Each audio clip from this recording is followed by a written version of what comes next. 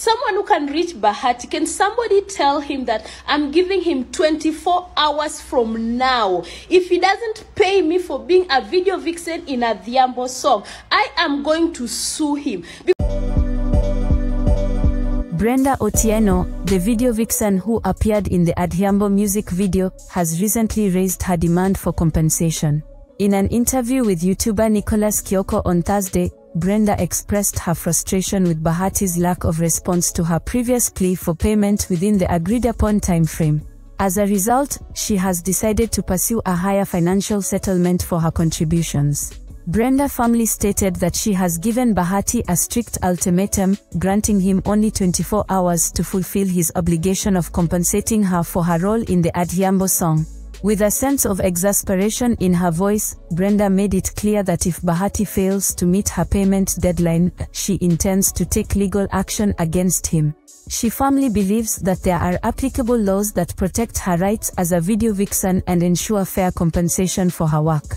Brenda expressed her dismay at Bahati's alleged exploitation, suggesting that he is taking advantage of her because she is a woman.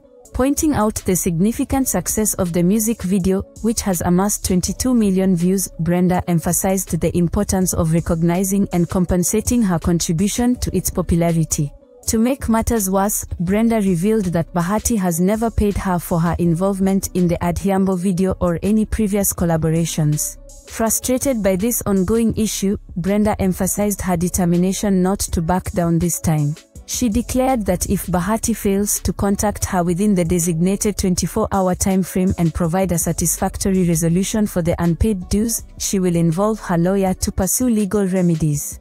In response to Brenda's claims and demands, Bahati appeared to be unaware of the situation or chose not to provide a clear response. His lack of acknowledgement or willingness to address the issue has only furthered Brenda's dissatisfaction and strengthened her resolve to pursue the matter legally. Brenda clarified that this is not the first time she has come forward to demand payment for her work as a video vixen.